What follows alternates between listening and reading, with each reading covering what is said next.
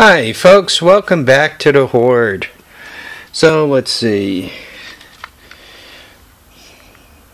I gotta fix my clocks. People are making comments about this. Anyway, it's about 6:30. It is, because this is an hour off, it is April 17th, Friday, 17.5 degrees. And the reason why it's an hour off is I've been trying to fix it and it won't fix. Look at that. My batteries are not fully charged. My Energizer there, because it's kind of late in the day and it's been overcast. Actually rained quite a bit this morning. So 64 degrees. Homie likes this weather. Homie likes this weather a lot. So what did I do today? I woke up. That's a good thing to do, right? I worked a two-day run, my 24 hours, 26 hours, whatever it turns out to be. Last night was very, very busy. What happened was we had to replace they call it a 4-line. It's a vacuum line from all the way upstairs to all the way downstairs. It comes in about 10 sections. The people we have do it are kind of minimum wage folks, and I'm not slamming minimum wage folks. I'll be working at minimum wage before I know it. But they're like in a hurry to get the heck out of there. They had started work at like 7 o'clock in the morning.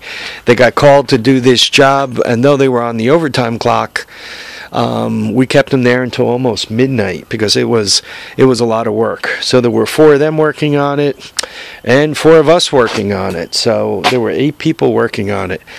And it turns out what made it take a really long time is nobody believes in putting VCR, VCO, and the O-rings in where they're supposed to go in. When you put 2 pipes together, you don't just clamp metal to metal because it leaks.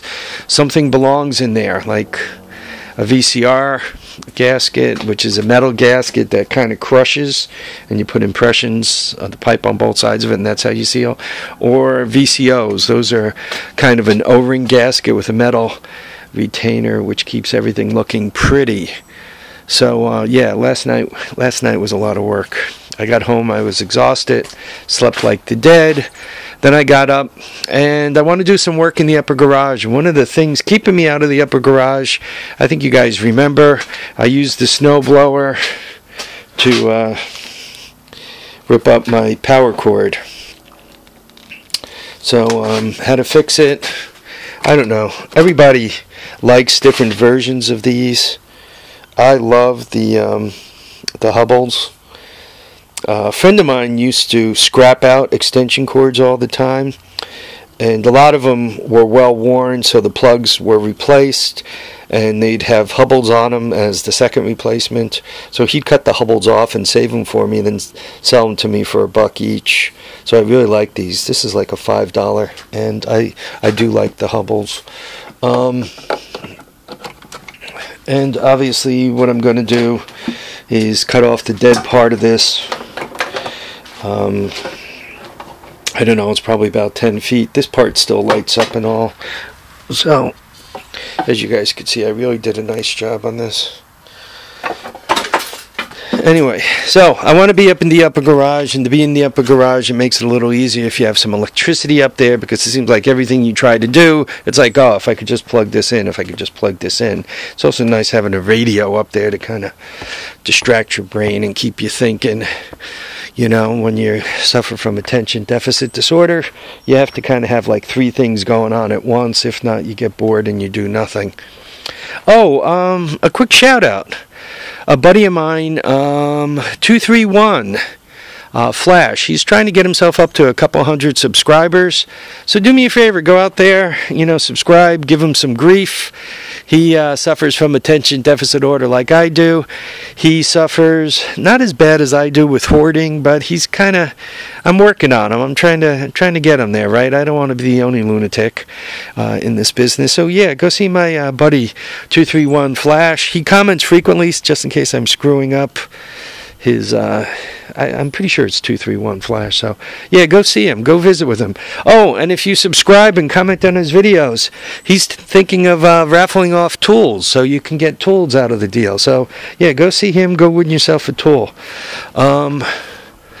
My suggestion to him for the first tool he should raffle off, and it's because I have a million of them around, just none where I can see them right now, but These grinders, he's going to start out with Harbor Freight things, but like the Master, Drill Master one, that black grinder, the 4-inch guy, I love those things, man. I use them constantly, the 4-inch grinder. There's like always one in my hand. Given that I have power up here now, I've just been hopping around charging batteries, right? Making sure the quad battery's peaked up and it's ready to go. I charged that one up. That's just sitting on the floor. And I charged up the one for the Cushman. I don't know if you guys remember where I left the Cushman last. I was having all that trouble with the points, firing arcs all over the place. So I got the ignition system fixed. I got it running good. And then it had two problems. For some reason, the throttle screwed up. And I figured out what that was. And what it was, when I put the Honda carburetor in here, I had disabled some of this stuff here. So I got that hooked up again.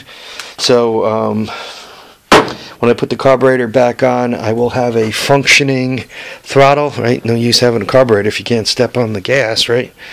One speed is for bicycles. And that was the first thing. The second thing is I had a leak on the carburetor. It turns out there should be a gasket here, and there wasn't one, and I don't think there's ever really been one, which means this thing's probably been leaking gas for as long as I've owned it. But, you know, I'm trying to do things a little bit more right these days. So I cut out a gasket for it. What I like to use to make gaskets, this is a paper plate, right? And the paper is a little thicker, right, than like, you know, printer paper. So I wanted something a little thicker than that, but not huge thick. I mean, other people use shirt cardboard, or sometimes when you buy multiple candy bars in a package, they put a piece of cardboard in there to keep things straight. All those things are good. I just happened, for as thin as I wanted this gasket to be, but thick enough that there's actually a little give in there so it seals. The paper plate seemed perfect. Also, to cut the paper plate up, I like these kind of, yeah, it's going to be hard to focus, but I happen to like these type of, I'm going to call them scissors. They're actually pruning shears. These cost a whole $1 at your Dollar Tree, if you guys got Dollar Tree anywhere near you. I like also that those kind of come to a point. Makes it easy to poke these smaller holes and cut them. So yeah, this gasket, I'm about to slam it on. You guys will probably get a cold start video on this thing in the next couple of days. I'm going to, I think I'll publish this video tonight, which means I'm beginning to jump around a little bit. There's a couple more videos out there for the 3-wheelers down in the driveway, the collection of 4 that I picked up. So I have a couple of those videos out there. So then you'll probably get this video, and then those videos. Then I got to get this thing running, right? This thing is in the way. By in the way, if it started and drove, it wouldn't be in the way, because when I needed to move it, all I'd have to do is turn the key and back it the heck out of there, right? If it's raining, throw a tarp over it, and I got a nice place to work. But I kind of went into the winter with it theoretically runnable, but from a practical point of view, not runnable, and it really screwed me up. I gotta get my act together on having someplace nice to work. So I really need to. This thing takes up a lot of space, like almost, you know, not quite as much space as a vehicle, but I mean it's not small, and it's also strangely shaped because the tire's out there. See the battery, and then it steps in, right, and then it steps in again for the front wheel. So it's very, very hard to put this thing away in such a state that you don't take up almost twice as much room as it takes up. So I'd like to get this out of here. I don't know if it's going to live in the lower garage or where I'm going to have it live. I do want it to live undercover, though. I've put a lot of time and effort into this thing. I'm trying to get all my better stuff to live inside. And I've tried to get all my better stuff such that, once again, the tires always have air in them. Like this thing, it's a matter of turning the key, firing it up, and backing it out of here.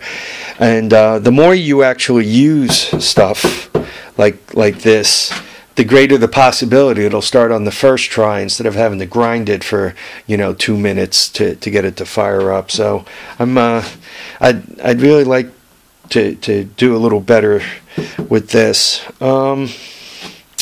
My mouse trap, my lift, it functioned, but not well enough. I'm not getting rid of it yet. I've not thrown in the towel on it yet, but let's be honest. I'm a tad disappointed. It's a little bit rock and roll. I mean, I can bring it up and then set it down on something, but I don't know. I'm not sure what I'm doing with it. I have another couple of ideas. This is my second lift that I've kind of built. I bought a couple of the Harbor Freight high lift lawnmower things, and they're kind of off in that area over there. And I was going to lift a platform and use it to get stuff up there and use it as a working platform, but I really didn't care for the way that worked either. I guess I'm a fussy old prick or something, but so I wasn't thrilled with that, and I'm not thrilled with this one either. I just kind of have the feeling that I'm going to hear a crash and I'm going to look down and half my foot's going to be amputated, and that kind of makes for a bad day, right? When you're looking down and half your foot is gone, and you start screaming for the wife, and she's pissed off at me for buying too many all-terrain vehicles, so she doesn't respond. So I have to get out one of those 4-inch grinders and cut the rest of my foot off and crawl to the house so that I could go to the hospital.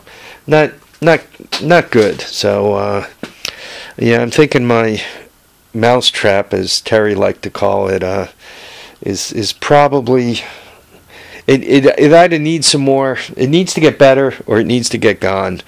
I guess let me just make it that simple. 231, is this video getting too long for you? Anyway, go watch his videos, guys. Go check him out. I'm probably, how far am I going to get on this? I think I'm going to try to slam it in tonight. Battery's charged. It's got gas in it, so it should just be a matter of turning the gas on and firing it up. So I don't know if I'm going to, I don't know how to splice videos together. I really wish one of you guys who really knew what you were doing with the whole YouTube and editing videos and all that stuff lived close to me, because then I could go and spend like a half hour, an hour, maybe 2 hours on the computer with you, and then there can be an improvement. Right now you guys could see I kind of go live, and however it comes out, and that's what you get, and there's goodness to that, right? Because it's reality. But the badness is I should be able to talk about something, show you how to do it, and then show you the outcome all in one video, rather than have to do it in 2 or more videos. So there are pluses and minuses to the way we do things. And for as much knowledge as I have, I'm kind of doing the best I can. All right, guys, I'm going to run. I want to thank you all for watching and commenting and subscribing. Remember to keep your feet down. I want you to keep your head up. But most of all, make sure you enjoy all your days. Go out there and have some fun, have some laughs, enjoy the good weather. It's supposed to make it into the 70s tomorrow. So I'm going to probably be out here in cut-off sweatpants, shorts. So there we are. Guys, once again, thanks for watching, and go see my buddy 231. Go tell him Harvey sent him, and tell him he needs to hoard a little more. Bye now.